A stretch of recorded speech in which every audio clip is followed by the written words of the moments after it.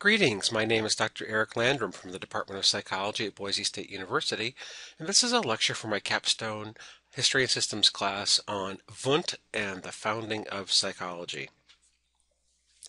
Historians of psychology could certainly debate and have debated in the past about when psychology could be founded and who would be labeled the founder of psychology, but typically the current opinion settles on Wilhelm Wundt, who lived from 1832 until 1920. The zeitgeist at the time of Wundt was to truly ignore the practical applications of psychology, but focus on the ideas like the purpose of human existence. So just to give you a little bit of background, Wundt would have been in a department of philosophy because there was no department of psychology at the time he was in academia. He would have been thinking about these ideas through a philosophical perspective, and I think sometimes students are surprised to understand that psychology, when it's founded, and the date that we're going to use, and you'll see that on the next slide, is 1879, that when psychology is founded, it's not about helping people. It's not about the helping professions that we typically think of psychology today. But really, the zeitgeist at the time psychology was founded was to ignore those practical applications and to be a hard-nosed science. And so to look at, why do we exist and how do we function? What's the structure of consciousness? Things like that. And so there is no movement for clinical psychology or abnormal psychology at the beginnings of psychology. It very much strove to be very scientific. It mimics physics in a lot of ways in the founding of psychology.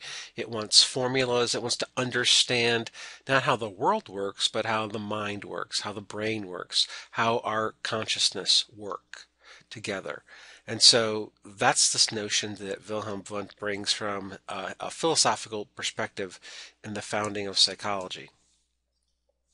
So in 1874, Wilhelm Wundt publishes The Principles of Physiological Psychology, a book that, in fact, a very long book in which he sets out to establish psychology as a science.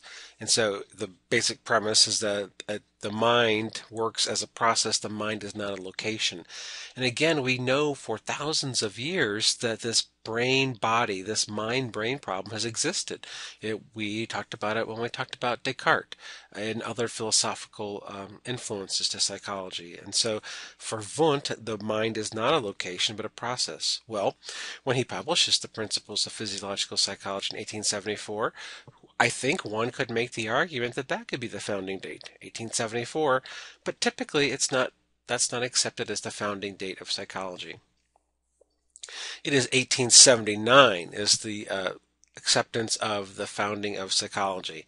And so Wundt is employed at the University of Leipzig in Germany, and he is the founder of the first lab in the world for the study of experimental psychology. And so obviously philosophers and others had been studying human behavior since there's been human behavior. But what makes this important is that this is the first time that space and resources are set aside and it's actually labeled the study of experimental psychology. And so 1879 is typically the starting date that most folks, when they're talking about the history of psychology, that's the label, that's the date. If we were taking that eponymic approach and memorizing names and dates, that would be the one that we would memorize, 1879, as that starting date in psychology. Just a couple of years later, in 1881, Wilhelm Wundt founded the first journal of psychology, and he called it Philosophical Studies. Now, you might think that that's kind of odd. And so here we are, our founding, we're coming out of philosophy departments at universities. We're launching this new psychological science, the science of psychology, understanding the mind and processes and brain and the structure of consciousness and things like that. So why in the world would your first journal in psychology not be labeled psychological studies? That would make better sense than philosophical studies. You would think that'd be confusing. Well, the reason why Wundt did not call his journal Psychological Studies is that there already was a journal at the time named Psychological Studies. Sadly, however, that wasn't about psychology as the way you and I would typically think about it. The journal Psychological Studies, which was already in existence, was about psychic phenomenon. So it was about telekinesis and telepathy and clairvoyance and precognition, things like that. So the name was already taken, so he couldn't label his new journal, he couldn't title it Psychological Studies. Wundt tried to describe what was going on, those processes of mind, remember, into these two big major categories. And almost like the words independent and dependent variable, it's really kind of too bad these words are so close to one another because it makes them easy to get confused. So Wundt talked about immediate experiences and mediate experiences, and you can see there on your screen on the video the definitions that he would use. And so Wundt's interest was very much in the immediate experience. And so rather than listen to you say, I have a headache, he would want someone doing introspection, he would want the description of the experience. And so not your interpretation of it. It's almost like he was looking for the raw data and not your interpretation of the raw data. So for instance, if someone had a toothache, he would want them to describe the pulsing pain. Was it a sharp pain or a dull pain? Was it an ache? Was there a throbbing? He'd want you to describe the characteristics that you were experiencing. He would not want you to interpret for you and say, I have a headache. He would want those, what he would call immediate experiences. And so he'd want the raw, unfiltered, uninterpreted data, not the interpretation of, I have a headache. And so what Wundt did is that he trained others in his laboratory and his students in this technique of introspection, where ideally one could, by thinking carefully and following a protocol, you could extract those immediate experiences rather than shoot to the chase, so to speak, and get to the immediate experiences. So Wundt had this methodology called experimental introspection. And so it was, by the way, in the picture that you see here, Wundt is seated. So that would be Wundt around some of the instruments and around some of his students in the laboratory. So to do Wundt's version of experimental introspection, you would be trained to report observations of mental events rather than just report what was in your memory. So again, not saying, oh yeah, I remember having a toothache. You would be trained very carefully to describe the experiences, to describe the sensations, the raw data, if you will, of what led you to that conclusion. So it's almost like before, it's immediate, before you get to the conclusion. And when people slipped up and gave them, oh yeah, I remember that toothache, it was really bad, Wundt would call that a stimulus error. So that would be the perception is being reported rather than the sensation. And I think this sensation-perception dichotomy really makes a lot of sense and is kind of a useful thing for us to think about. So think about vision for a second. So if we're talking about sensation-perception, sensation is that piece where these wavelengths of light come through your iris, come through your cornea, and hit your retina. And there are rods and cones there, and they are going to take those light waves and they're going to translate them, Roy G. Biv and all that good stuff. And then those signals are sent through the optic chiasm to your brain. Right? Well, that whole process of grabbing the data and then translating it, or actually it was called transduction, transducing it into electrochemical messages is called transduction, and that's the sensation. The perception is what your brain makes sense of. And so, oh yeah, that's blue. Oh, I love that shade of blue. Or, wow, that car is moving really fast. So the sensation was the data collection, and the perception is the data analysis. And I think that's a nice parallel to these notions for Wundt. So good experimental introspection was about data collection. It was about sensation, except about what was going on in the mind. But if someone skipped to the chase and then all of a sudden interpreted what was going on, I see blue, I see a car moving fast, that would have been perception.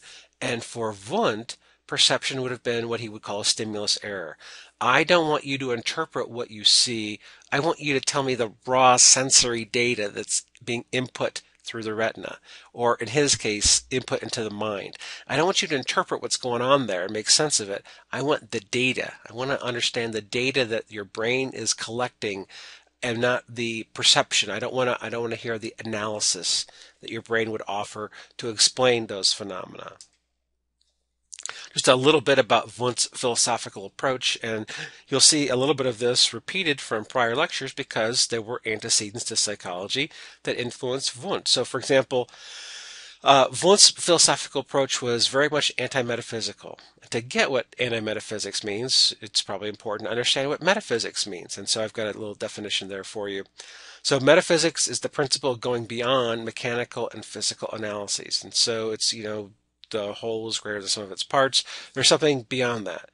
And so Wundt was anti-metaphysical, which meant that we only analyze the data that we've got in front of us. So again, that's that nice data collection versus data analysis. I only want the raw data. I don't want to do anything to it. I don't want to apply formulas to it. I don't want to take it and have a linear transformation or anything like that.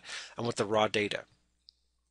So Wundt was, and it kind of makes sense if you understand what he'd been talking about and writing about for some time, that he was anti-metaphysical. But also he took this mental chronometry approach, and we saw this in one of the earlier antecedents.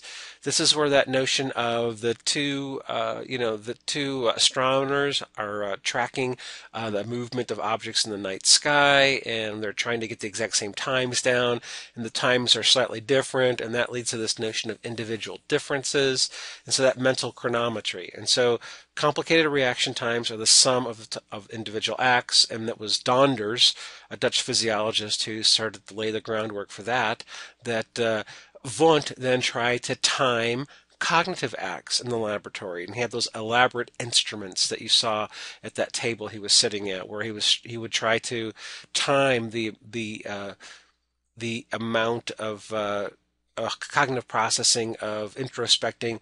You try to time that and kind of gauge that, and maybe something that was more complicated to introspect was achieved in a longer frame of time than something that was relatively easier to introspect. And so you can see that zeitgeist here. It's very mechanical. We want to kind of dissect what's going on. We want to see the pieces and parts. We don't want to go on beyond the pieces and parts. We don't want to fabricate complicated, explanations. It's very anti-metaphysical. It's very concrete. What's in front of us is what's important. Very much about the sensation and the data collection, not so much about the perception and the data analysis. This mental chronometry, just to kind of end up on some of the ideas that Wundt tried to forward throughout his life, there were these processes that Wundt hypothesized, and that if we could time them, then we could see about more complex thoughts as compared to lesser complex thoughts. So this mental chronometry had these 3 steps that you see before. So, you can read them there. I guess I'll read them to you because I'm talking to you right now. But that middle one's the one I want to come back to, the one that's got the asterisk. And so the proposal was that there were 3 parts to this notion of mental chronometry: apprehension, apperception, and then voluntarism. So apprehension was the admission of sensory impressions into consciousness, that passive process. So this might be, how things were entering one's mind. If we were talking about the visual system, this would be the impinging of the wavelengths on the retina, in the back of your eye, right? The apperception was that paying attention, that phrase that we use all the time, paying attention to the impression, the process of attending to it. So what is to the particular perceptions was attended to is apperceived. And so this would be focusing our effort. And so for visually, this would be, for example, turning our head so that the most wavelengths could hit the fovea, where there was a great concentration of rods and cones. And so we get the best visual acuity when light is hitting our fovea, which is part of the retina. But in the Wundtian system, in terms of mind and brain and process, this would be, this introspection. So we're going to apply this process systematically that we've been trained to do. We're going to tune in. We're going to focus our attention on the immediate processes the immediate experiences that are going on right now. So we've got the apprehension, which is the capturing of the data. We've got the apperception, which is focusing on that incoming data. And then we've got that third step, voluntarism, the power to organize contents of mind into higher level thought processes. This is where we're going to make sense of it. So this is where we're going to interpret it. This is where we are going to draw conclusions from it. Here's where we're going to apply our knowledge and our training to figure out, what does this really mean? What is this, what's going on in terms of the mental process? And so I think the parallel for the visual example would be the perception. So that's, we see, we can focus on an image in the distance, or we can see something in the foreground. And so the proposal here in the early days of Wundtian psychology was this three-part mental chronometry process: apprehension, apperception, and voluntarism. I put an asterisk next to apperception because it's not a term that you hear a lot these days, although there's one place where this term still continues to exist. And depending on whether or not you've had Psych 421, psychological measurement, or not, you may not be familiar where that term exists. Do you have any idea? Here, I'll pause. Go ahead. You can guess. No, that's not it. Try again. No, sorry, that's not it either. So, you'll see the term apperception when there's a certain acronym spelled out called the TAT. And the TAT, it stands for the Thematic Apperception Test, and it's kind of a relative of the Rorschach test in that you could use this in a therapeutic situation where the TAT is comprised of, I think it's like 38 or 40 black and white images. They were printed on cardstock, and you could present these kind of vague images to a patient or a client, and then they would have to describe. And they would have to describe the story or describe the thoughts of the person in the image, or the situation they're seeing in the environment. And then the trained psychotherapist then would draw some conclusions from these interpretations of very vague stimuli. And this really isn't related to Wundt, other than I wanted to show you where this word apperception kind of still exists with us today with regard to the TAT. And just for fun, I'm going to show you some examples of TAT cards. And so you can imagine if you're in therapy and someone were to show you this, and so you could ask the person, well, look at this guy right here. Tell me what he's thinking. And so over a series of cards, you might be able to think about what underlying themes that might emerge. So rather than asking the therapist, or the therapist asking a client, so what's wrong with you? Which that person may or may not be able to, ascertain. You could do things like this, where you could have folks tell a story. So you have a patient look at an image like this and say, what do you think the little boy is thinking about? And again, if you systematically did this over time, if you did it over a number of cards, so you could ask, what's the man on the left thinking? What's the woman on the right thinking? You might be able to figure out some of those themes or underlying processes. Here's another one. I'm just showing you some examples just because they're kind of fun. And then here's the last one I'll show you. And so you could ask, so the boy is staring at the violin. So what do you think he's thinking? What kind of thought processes do you think? And so it's kind of I show it because it's a nice continuance of this notion of apperception. That word still exists in our psychology vocabulary, and there's some similarity in terms of other underlying themes that can emerge. Could we get a participant, a patient, to think about that immediate experience in the way that Wundt would have thought about it? And so just trying to get at some of that raw underlying data, as opposed to, well, tell me why you're not feeling so good, or that kind of thing. Anyway, that's it for me, and Wundt and the